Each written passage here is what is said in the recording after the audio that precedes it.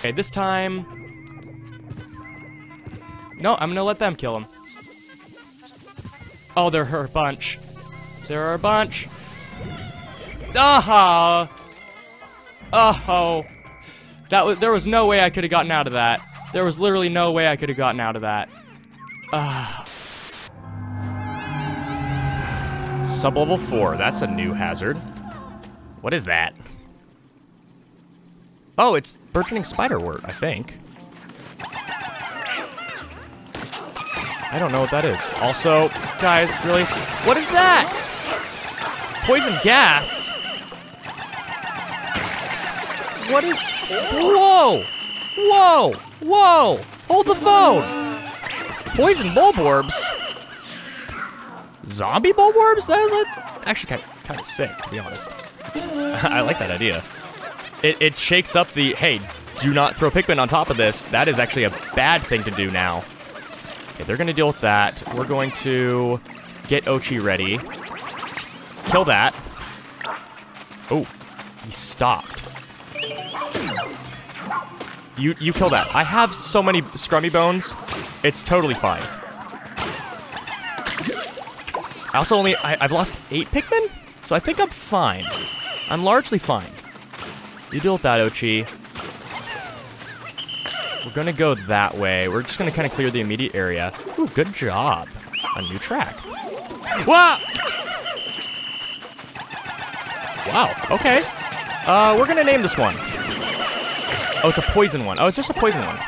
Why isn't it purple? Is this the prelude to a new Pikmin type? Because this is not poison. It's different.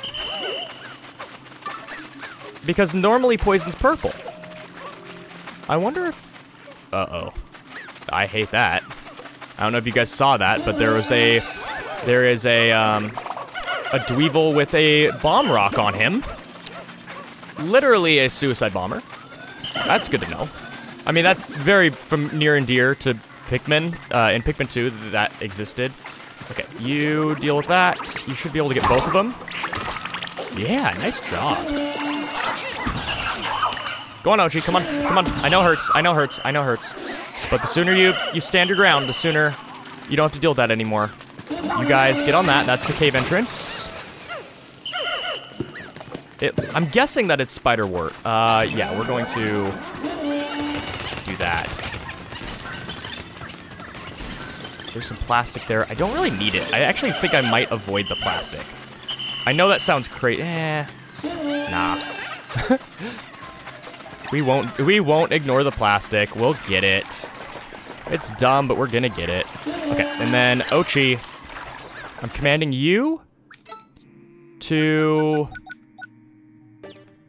you know what? You stay with me right now. We're going to use the idle mechanic, the idle whistle, and bring them back. Because I can't leave them at base. If I do, they will just die. They'll die to the water wraith. What is... Oh, I thought that was a golden egg. But it's a fruit. It's just a fruit. We're fine. Ah! Whoa! Don't scare me like that, dude. It's just a poison chrysanthemum. This is a lot of death that is happening here. We're going to deal with one thing at a time. Die, please. And hopefully his pools disappear. They do. Okay. I'm using a lot of ultra spicy spray here. Deal with that. Sure, you can deal with all those things. I still have 29. Where is Ochi? Oh. Ochi, get... Come here. That's scary. Goodbye. Oh! We're fine. We're okay. It also feels... I don't know if just... There's more to do, but it almost feels like the timer is getting shorter for the water wraith's appearance. Oh, it's a D4. That rolled a 1. That's... foreboding. There's a little lip there, so I'm just gonna go through here. It's hard to see. Please. Whoa! Thank you. Thank you, come again. Come on. Come on, come on. Get over it, get over it, get over it. Ochi, deal with that. Oh, that hurts you too. Okay. We're missing treasure. That way. This is getting tight. Oh, it's just the default. Okay, you guys carry that. Go a little bit faster. I actually really, one of the design decisions, let's actually talk about something to distract me. One of the design decisions I really appreciate about this game is what they're doing with deflowering Pikmin. The fact that it's now used as like a soft consequence is great to me. Conditions that Pikmin aren't immune to, deflower them if they're hit with them. And that's nice. It's a way to... Man, you're persistent. You're just right on our heels. Right as we finish a floor, you show up. Also, not gonna lie, I think you looked... You're right next to Ochi. Okay, you're fine. Is that it? Is that it? I think it is. It is. With him quite... You know what? That's a thumbnail. Look at that thumbnail. Stop talking. That's a great thumbnail. We're just gonna run from him the real way. Okay, we have all of our Pikmin. 58 to 58. We're fine. He's not turning around. I presume he's right on our heels. Yep, he is. He's not that fast. He's a persistent threat. He's not necessarily a lethal one. He's there. He's like the snail that will kill you the moment it touches you, but it's a snail. So you're running from a slow thing your entire life. You can't kill the snail. It's immortal. But if he catches you, you're dead, so you're always looking over your shoulder. There he is, there he is, there he is. He's going after Louie, going after Louie. Hide in this corner. Oh. Don't crush me. Oh no. Oh no. Oh no. No. Oh, we lost 3. That could have been a lot worse. It could have been a lot worse. The final floor. We're going to see how they let us kill him. Maybe we can't. Or maybe we get a new Pikmin type. Please give a round of applause to... As I have to re-plug in my headphones. Purple Pikmin!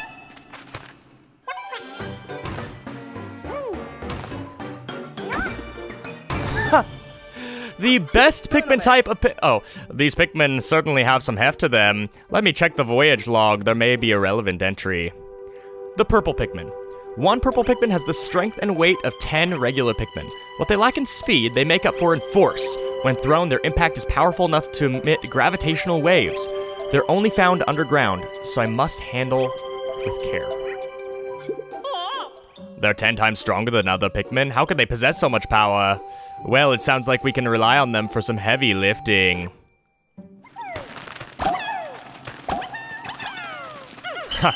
The best Pikmin type of Pikmin 2. And formerly the record holder for the best Pikmin type, period, in my humble and veteran opinion. Oh, I should have used Glow Pikmin for that. In fact, do I supplement my numbers with Glow? I think I do. I think I do. They, in Pikmin 2 at least, I'm gonna throw a couple here. That's good enough. In Pikmin 2, these guys could fight 3 times better than the normal Pikmin, which meant they were twice as good as Reds. They could carry 10 Pikmin's worth of carry weight. They were very slow, but a death squad of them, they could also stun. They had a homing attack on their ground pound, which looks like it might be gone from just the look of how this works. But the stun looks like it is still there. They're truly a force to be reckoned with. Some of the best fighters with, albeit, no elemental weaknesses. And also, they're very slow, even when flowered. These guys have some downsides to them. They're also the rarest type, only being able to be harvested underground, period. Unlike pinks, they have serious downsides to outweigh their benefits, but they're extremely fun to play with. Here we go. And actually, before I do this, since I entered this cave, this floor, I don't know if I messed with my headphone or not. There we go. It almost sounded like I was in a gym, and there was a strange echo to everything, but there we go. I can hear now. Does this egg contain the water wraith? No, it doesn't. It contains nothing, or whatever it contained is now dead. We have to be careful. If I don't do this right, I will not be able to beat this cave. We're gonna jump on Ochi to make our squad more manageable. I don't think he can leave this arena. All it will take is one purple Pikmin thrown at him. I can't lock onto him, interestingly. I just have to be accurate. Which I will be now. There he goes. Go. Switch over to purples, because I think they can fight better. Keep debuffing him. But this is merely phase 1. With his rollers gone, he's as pitiful as we've been throughout this entire dungeon. He knocks us aside. I don't think he can even summon his rollers anymore. Although, maybe they gave him that ability. He's just gonna go on a stroll. And you'll have to pardon me, this is my first playthrough of this game. I'm gonna let him do his thing for a little bit. I know how he behaves in Pikmin 2, but this is new. This is a new game. We have already seen a new attack from the Withering Blowhog. And I wouldn't be surprised if he could summon his rollers again, or do something, I don't know. Let him hit me real quick. Doesn't deal any damage. Looks like that's about all he has to him. I'd say he was a little bit less powerful than he was in Pikmin 2, but no less threatening. And the fact that it looks like they do more damage, actually. The fact that he showed up on like 3 floors, I think is a testament to his threat level. I don't think I tarried much, but I also was able to redeem myself for my performance in Pikmin 2. And I think I can kill him with my conscience intact. I have a couple more fun facts about him. What game did he drop? GameCube game, obviously, but can't tell what it is. I have a couple more facts about him, which of course I shared. Oh, he's dragging the disc shiny side down. All that's not playable anymore. In Pikmin 2, there were 13 treasures in the submerged castle, which of course is an unlucky number. If you tried to enter the cave, this fact, I think I've been fact-checked on it, so it might be slightly different, but I believe the game would tell you that you can't do that if you tried to enter with anything besides blues. Let's see what this ID tells us. Asa, from the planet of Sigare. An archaeologist tracking the path of civilization across the universe. He hopes his discoveries will shock the world of academia. A ruin excavation specialist. He probably came to this planet to do research. Excellent rescue work. Bring him on back here. I have some questions for him. He seems like a very useful one. And my last interesting fact, or at least... What on earth? I don't know if you guys heard that on the mic. Future Pal, if you're editing this and can amplify that, it actually sounds like a gun just went off like right outside my window. 1 second, I live in the city. That's kind of terrifying. 1 moment. Okay, I have no idea what that was, but it was loud enough that it shook my floor, and that was terrifying. Anyway, all of the enemies, and I guess we're going to see this next episode when we talk to Imperfect Cell, but all of the enemies have Latin names, and it's the Latin name of the water wraith that is particularly interesting. It is Amphibio Sapiens. Very strange. Eerie, even. With different game texts in other games suggesting that this is in fact a being anchored in another dimension, some people, myself included, ran with the nuclear weapon theory that in some way, shape, or form, a person was sent to another dimension by the nuclear activity on planet Earth, and so this was actually a human. However, in-game reference text refers to the water wraith as water monk. A little bit different. Let's return to the surface. Okay, yeah, I just wanted to check the treasure gauge.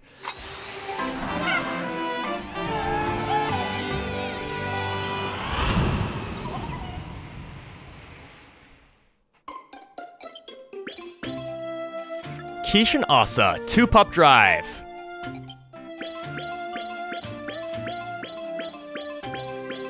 How many Pikmin did we lose? Because I didn't... I guess I lost 15 because I came in here with 80. I lost 12. Not bad. Not bad. And none of them were to any one giant mistake. Sometimes I entered some combats a little bit too brazenly, but all in all, no giant mistakes.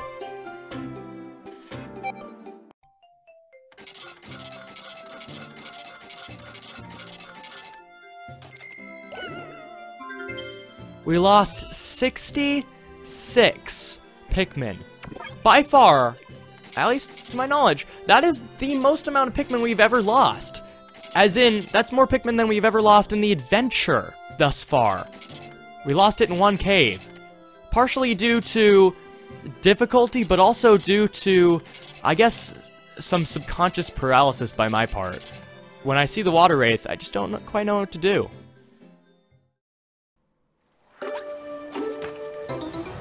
Oh, there's a treasure right behind us. Maybe we can grab that. I'm not going to have purples at the moment. Flying doesn't really make any sense. We're just gonna go tried and true on this.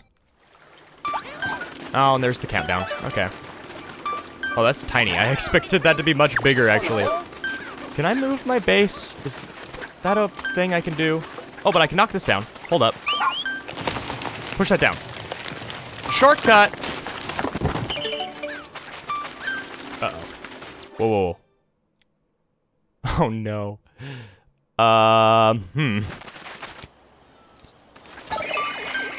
Come back, come back, come back, come back! Why did I just killed my Pikmin. No! Ah, I got him! I got him! Come on! I got him! I did it! Yeah! I saved them from myself! I think, I hope. I saw the counter go down to 0 right at the last second. That was... I don't know what I was thinking there. Let's see, did we do it? No Pikmin lost?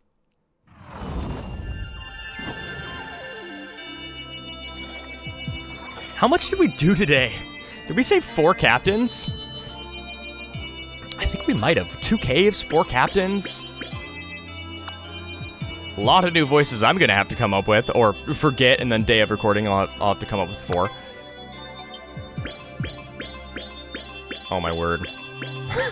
Oh my word. It's not ending. It's not ending. It's still going. 2,000, almost 3,000 sparklium. I mean, that doesn't really mean a whole lot, but Wave Race, that's what it is. Okay. Obscure title. 33 lost, but 97 gained? That's fine. That's okay. We actually gained more than we lost for every type. And we have purples now. It's weird seeing purples and pinks next to each other. They're polar opposites. Ochi is a rare breed of dog. Do you happen to know where he was born? His ancestors have lived alongside the shepherd family for generations. I don't know what planet they're from originally, though. But these dogs certainly have the perfect disposition and the right talents for life as a rescue pup. Obviously, I'm talking about their carrying abilities, but they're also strong diggers and have noses made for scent tracking. Combine that with their excellent vision and fluffed, fluffy coats, and you got the perfect partner. Plus, they are so adorable. So then, the short answer is no. I was hoping to get more. They look tasty. You know what? I am in the mood to unwind by playing more Pikmin 3. I recorded one day, and I still want more. 2 hours, by the way. 2-hour recording for one day. And I'm gonna do one more. This game's just too good. Good night. See you in the morning.